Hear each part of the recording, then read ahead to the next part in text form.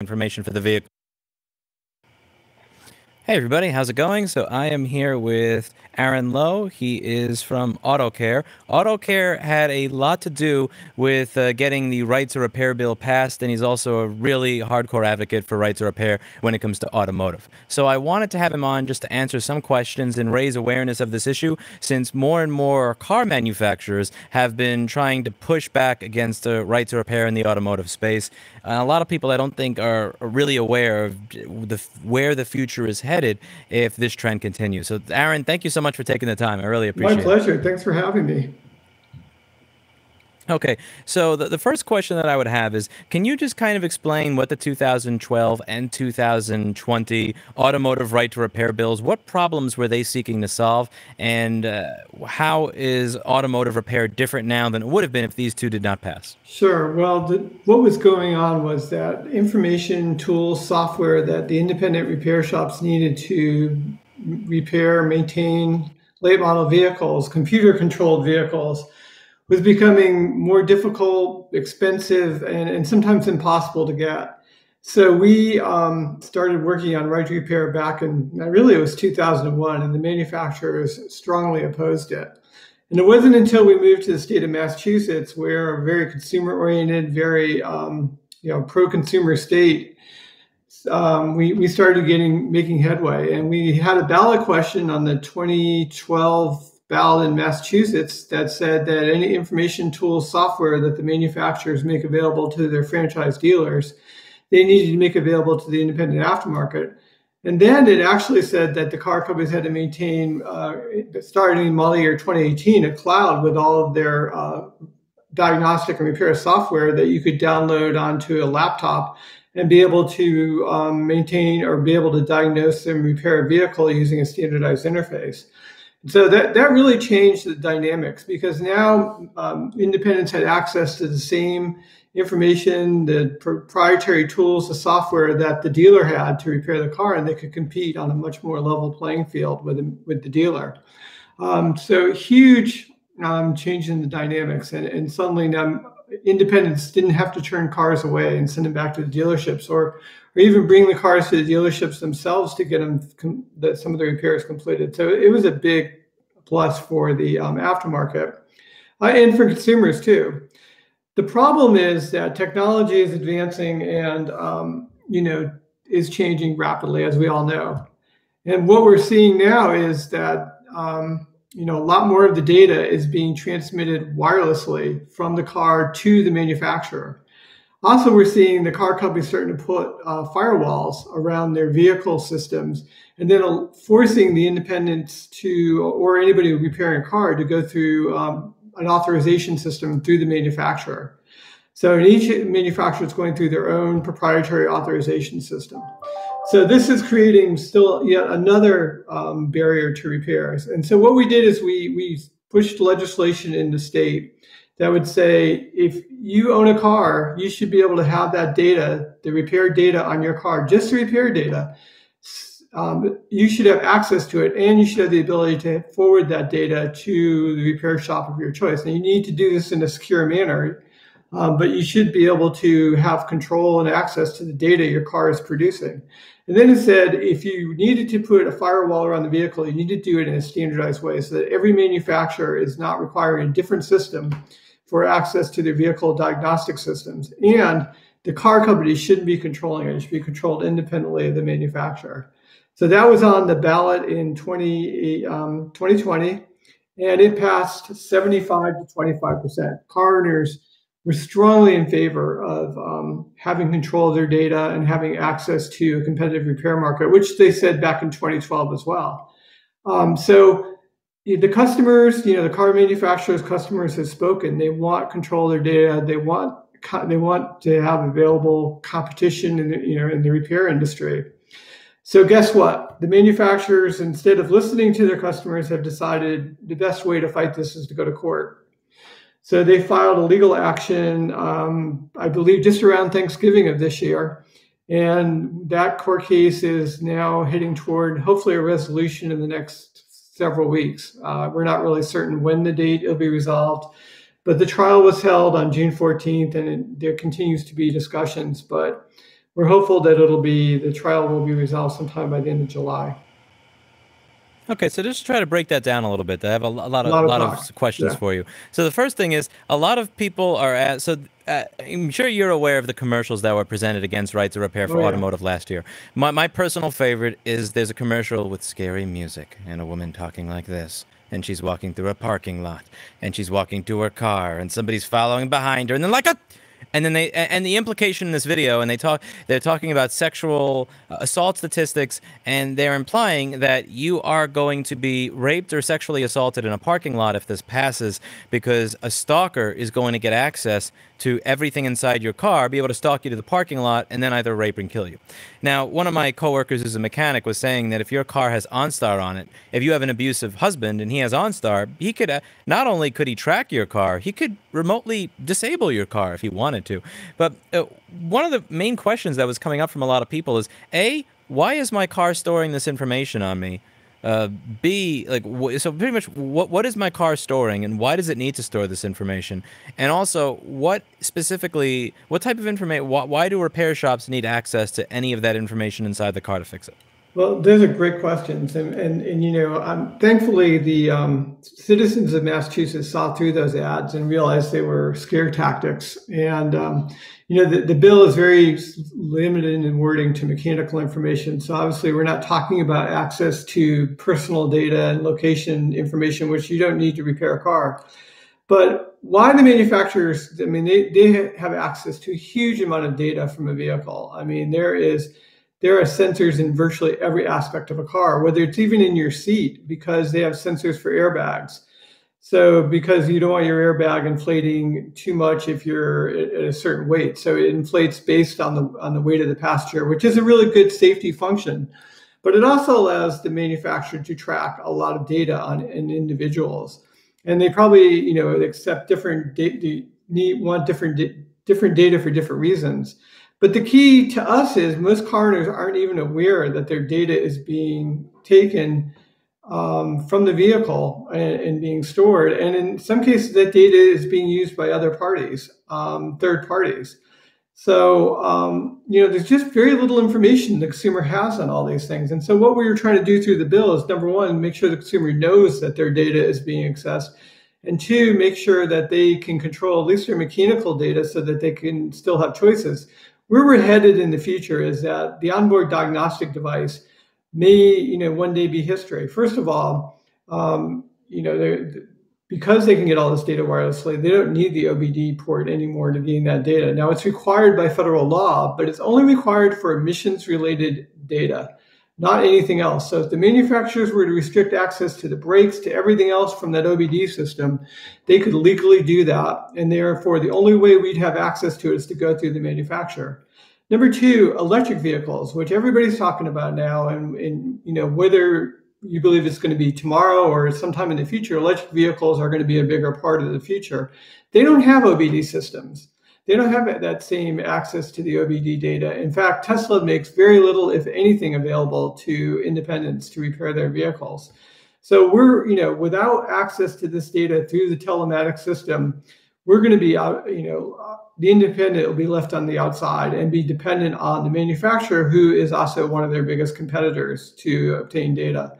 So all we're trying to do, we're not trying to gain any preference. We just want a level playing field so that we can continue to compete for consumers, and consumers continue to have choices and simply control over the repair experience.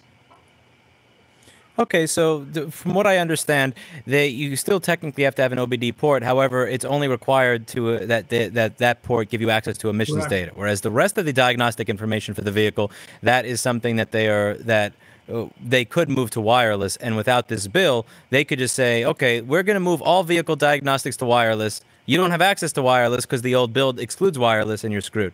Now, one of the things that I don't think a lot of people understand, many people understand that Tesla is a fairly anti-right to repair company when it comes to repairing their cars. But one thing that really shocks most people that I speak to is when I point out, by the way, Toyota, Ford, Honda, Nissan, and General Motors, which makes Chevy, GNC, and all the others, all donated millions of dollars to this fear campaign, trying to get people to believe that if this legislation is passed, that you will have your home broken into and be raped in a parking lot. What car brands, if any, exist, are pro right to repair, and would you say fully support everything that you advocate for, if any? Yeah, I Does that mean, exist? it's hard for me to, almost all the manufacturers are opposing the right to repair, the 2020 ballot question. As far as I know, every one of them opposed it. I'm not aware of any that supported it. There are some manufacturers that do a better job than others of working with the independent aftermarket to make sure they have tools and information. But it's when it comes to access to wireless data and continuing to make sure there's a level playing field in that area. As far as we know, none of them were supporting it. It was complete opposition. Now, they spent 25 million plus to oppose it. I mean, we had to spend a lot of money to try to fight it for it, but it was difficult to keep pace with the money they were spending to oppose this ballot question.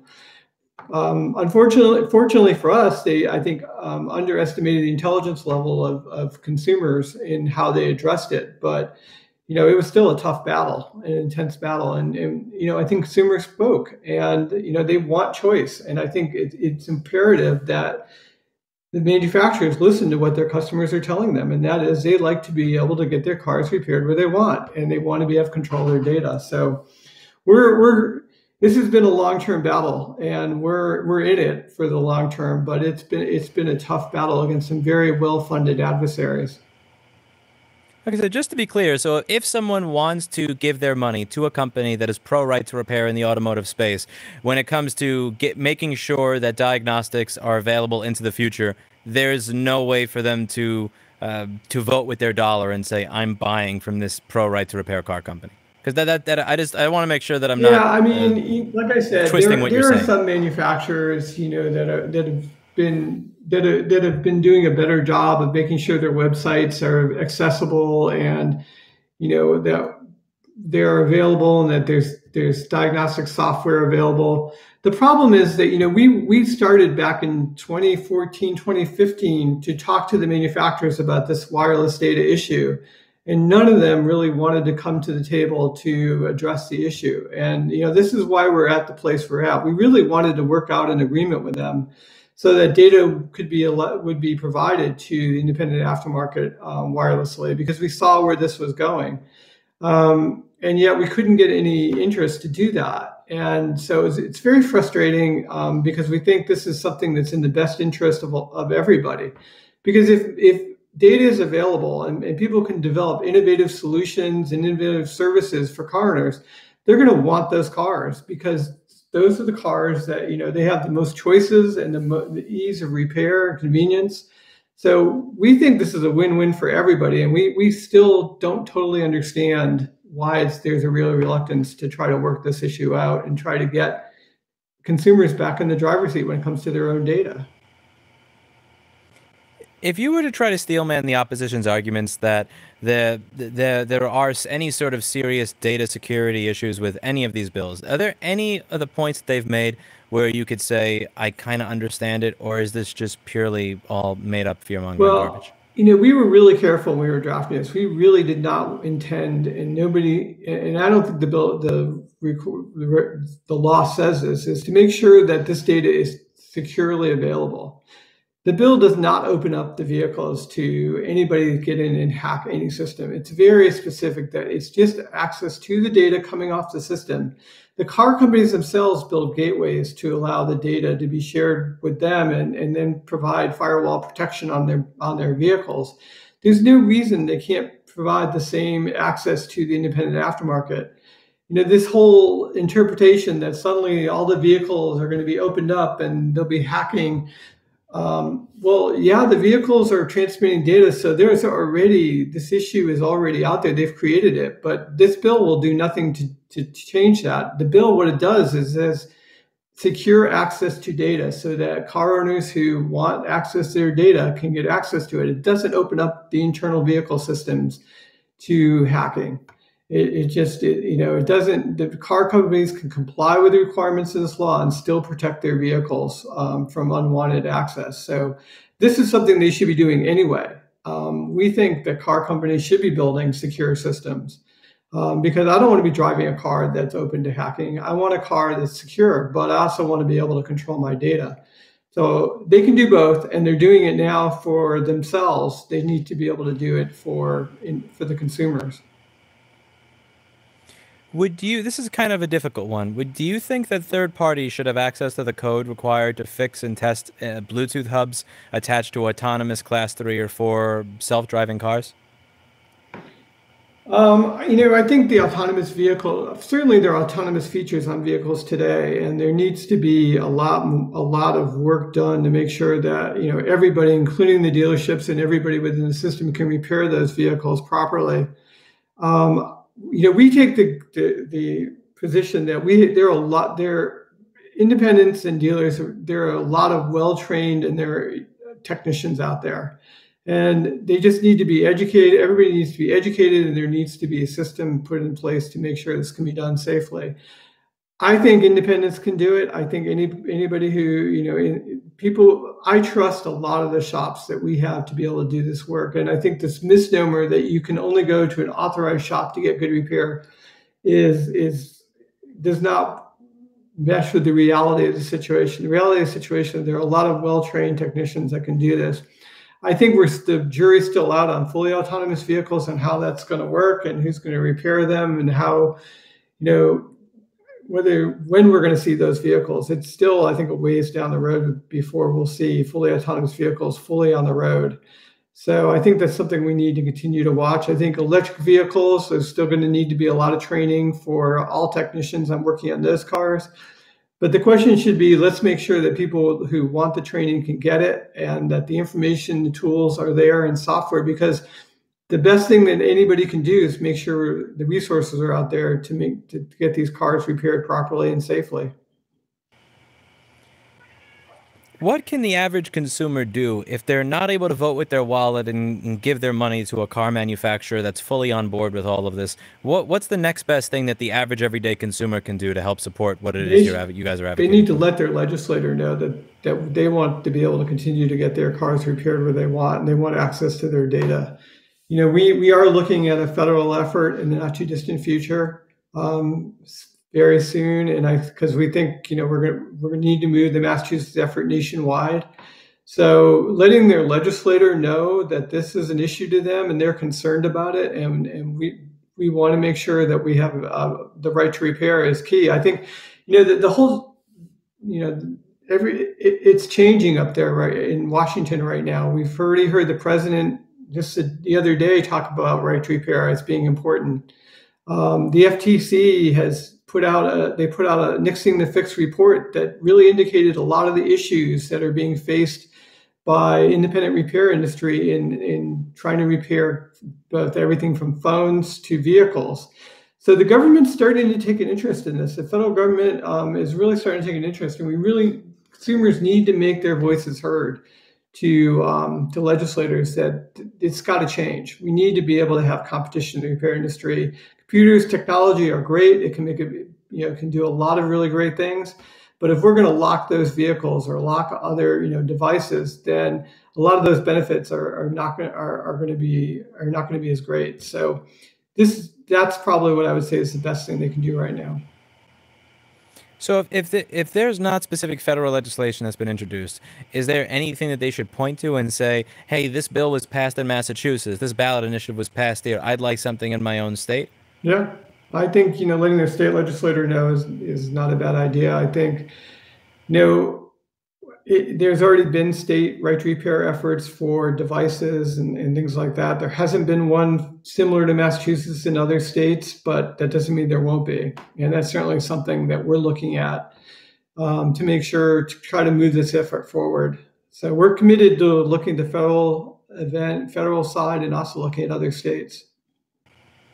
Now, you guys seemed particularly lucky in that none of the opposition arguments really seemed to land. Were there any pieces of misinformation or arguments that do land that you would want to clarify now? Because you're going to be sexually assaulted in a parking lot, it was clear that didn't work. But are there any opposition arguments that really do land with consumers that you'd want a chance to be able to respond to and just go over? Well, I think what I brought up before, the main issue that I think they kept they brought up this stalking issue, which was clearly not what the bill did. But the cybersecurity issue is something that we take very seriously because we think if we're going to do this, it needs to be done cyber securely and needs to be protected. So it can be done cyber securely. There's been demonstrations. A lot, groups have been working very hard to develop international standards for data being transmitted securely. So it can be done. It can be done cyber securely. Don't buy this argument that the car company owning or controlling all the data is going to be the best protection for their data. This is not the way to go. Meeting standards, developing reasonable ways that data can be shared and protected is really the better direction and will ensure better protection for their data. Just saying that all my data is going to be in the cloud protected by the manufacturer does not give me a warm feeling at night. Let's put it that way. Now, you have data within the car that tells you, it was this error on this component at this time and things of that nature. What else do people probably aren't fully aware of? What other type of data is being stored in their vehicle that really has nothing to do with, the engine is Yeah, already I mean, GPS data, where your location. I told you it could probably measure your weight on the seat. It could there are ways of how you're driving. Your driving habits could also be measured by the data that comes off the vehicle. There's a lot of virtually everything you do with your car is can be measured through the sensors in that car. There's just so many modules on a car right now. Virtually every aspect of that car is controlled by a computer module. I would personally be very concerned that data, instead of it just being monitored in real time for something else, is being transmitted to the point where they know when someone is or isn't sitting in my car. Yeah. That's a lot more creepy to me than the concept of the mechanic that I ask can get a diagnostic code. Is when I'm sitting in my car, when I'm opening my glove box, and you're logging all of that. That's Yeah, you just just don't know too. I really. mean, most people have no idea that their vehicle is really, has the ability. Now, I don't know. We don't know what they do with the data or what's monitored and what's not monitored in the data. My point is that it's all there. And so it's all accessible to the manufacturer. If they are, we don't know. And that's one of the things that we keep bringing up is that we don't know what is going on with all this data. And so that's something, a certain amount of transparency, I think, is healthy. And, I think we were trying to get to that with the Massachusetts bill. It does require a disclosure when you buy a car of what data is being taken and used for as part of that law in Massachusetts. And that actually was not part of the car company challenge, as far as I know. So I don't know if the Attorney General of Massachusetts maybe promulgate those requirements once the court case is over. Now, there is this lawsuit that was filed on around June 21st from the Alliance for Automotive Innovation. Are there any other roadblocks that you're facing right now besides this? Actually, that was I think it was November 21st when it was filed. And it's in court now. We're not aware of any other. Once this lawsuit is settled, I guess we'll be able to determine what the next steps are going to be. It would depend on how the judge rules. So we're kind of waiting to see where that goes in the next couple of weeks, and then we'll know more about what the next steps are. Certainly, I believe the manufacturer, whoever, there could be an appeal if the judge were to overturn the lawsuit, the manufacturer's lawsuit, then there could be an appeal. That's probably likely. So that could delay it a little longer. So we'll have to see how this just progresses over the next several weeks. Well, thank you so much for taking the time. I really do appreciate it. No, my pleasure. Thanks for having me. I really appreciate it. And hopefully we'll get this right to repair bill continuing to move forward, and we'll be able to make sure consumers have the right to get their cars repaired. All right. Yeah, you have a good day. Thanks, man. Bye. And